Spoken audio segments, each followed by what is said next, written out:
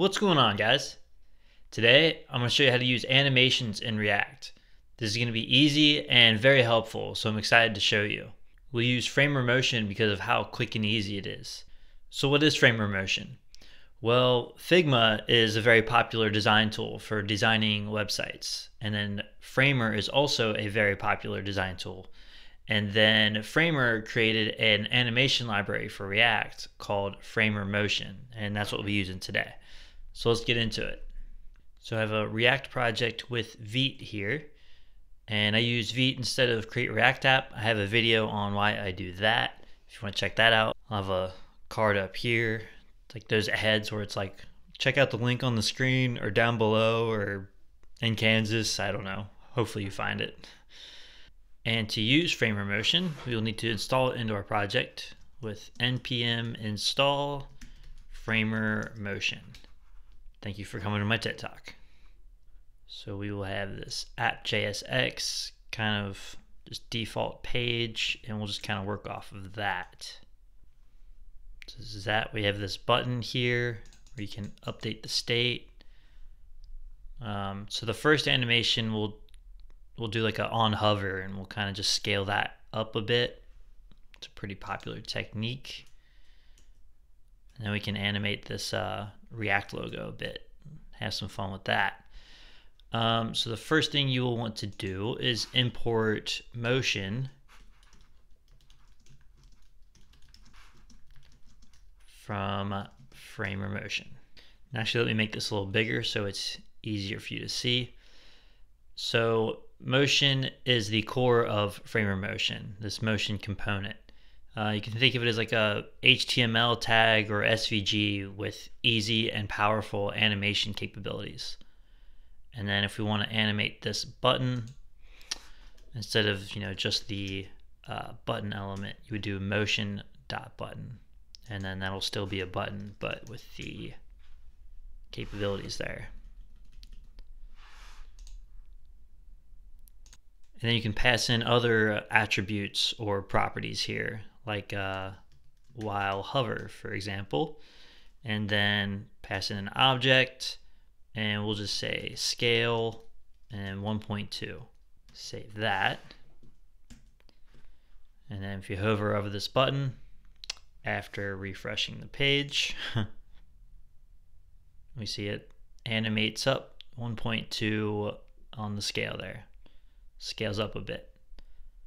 So very cool, very easy. And then let's get this image for the React logo. Let's have some fun with that one. So motion.image, and then let's see, let's rotate that. So we can just do this animate property, and then pass in another object there, and then rotate, and we'll say 360 for 360 degrees. And actually there's already an animation of that by default, you may have noticed. So let's see, logo react, logo spin. So we will cancel out this one. Save that. So back here in app.jsx, let's go ahead and just get rid of the Vite logo. And then we'll just have the one React logo centered. There we go. So I'll refresh this, and it spun 360 degrees. That was extremely fast.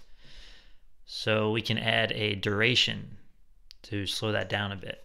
So another property here, transition, and I'll pass in the other object, because you can add multiple things in here. We'll do duration, and let's do 2.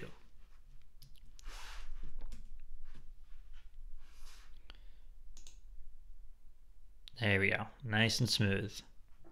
Very cool. And then, so you can add multiple things in here. So let's do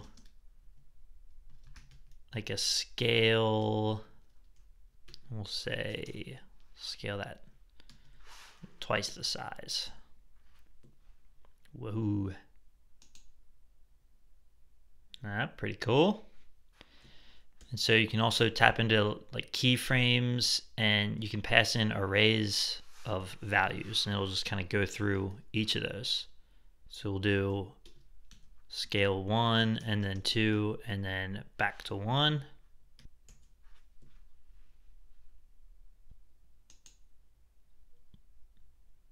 Very cool. And then you can also add on to this. So let's say we want it to repeat.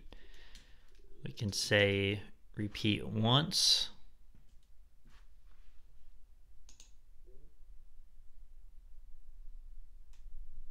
Kind of pulsing there, pretty cool.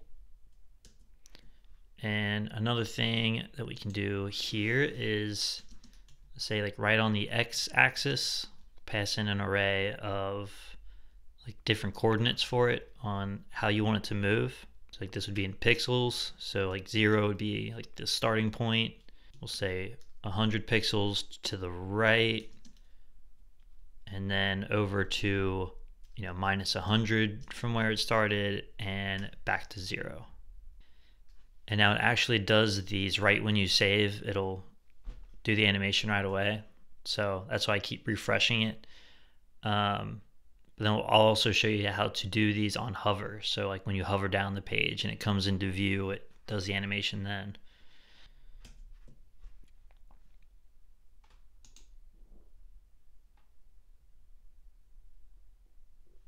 Awesome. Let me get rid of that repeat.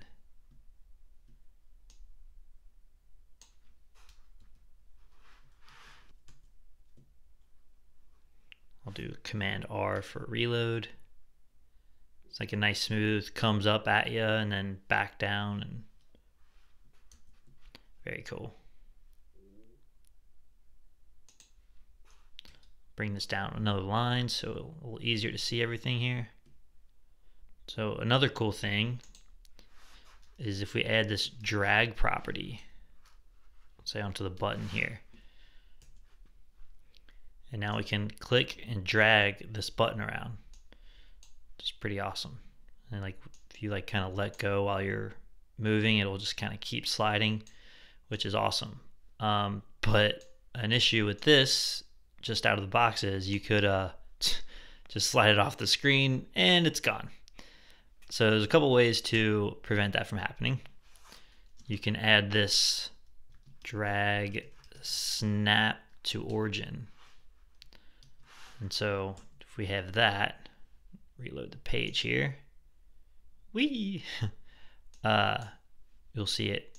You can still drag it around, but when you let go, it comes back.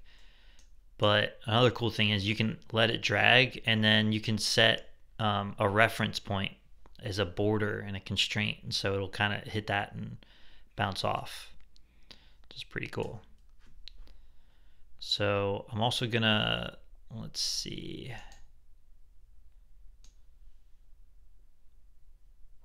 we're gonna be doing the scrolling animation, so I'm gonna make this page longer before I do the drag thing again.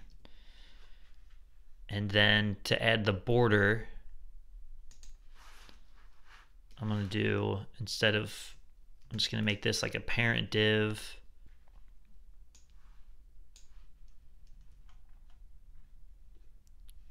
And then close the parent div.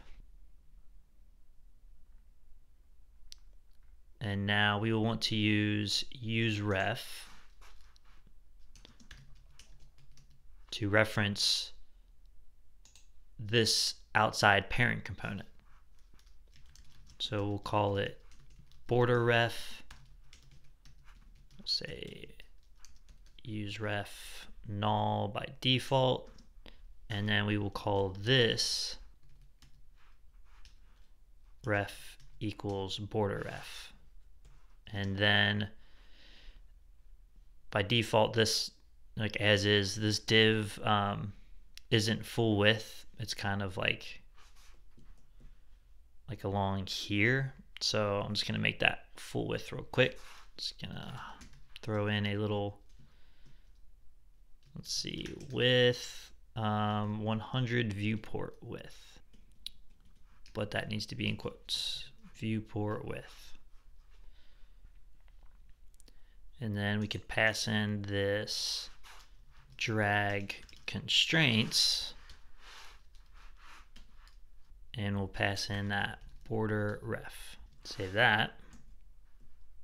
So we have multiple kind of pages here. It's not centered anymore. I'm able to, okay, sorry about that. I went into the app.css and removed margin, padding, width, and whatnot. And I went ahead and added some padding top to the logo just to kind of spread those out a bit. So anyways, on the drag constraints, we passed in this border ref. And so now when we drag this button, it will not go off screen. Very cool.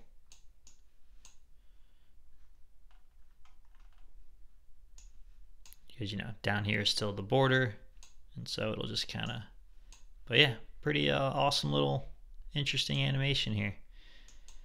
Let's see. Yeah, I wanted to show you the on hover, so it'll only do it, you know, when you hover onto the screen there. And that is also very easy. So I'll just go a couple logos down to the third logo, and then instead of animate, we'll do a while in view, and then just the same kind of animation properties, whatever you want to throw in there. I'll save that. And now I guess these animations are probably already done. You know, that initial one when you save, but then as you scroll down and that comes into view, that animation will trigger. So that should be enough to get you up and running. Hope this video was helpful. If it was, please give it a like, drop a comment and say what's up, and thank you very much for watching. I will catch you in the next one. Check it.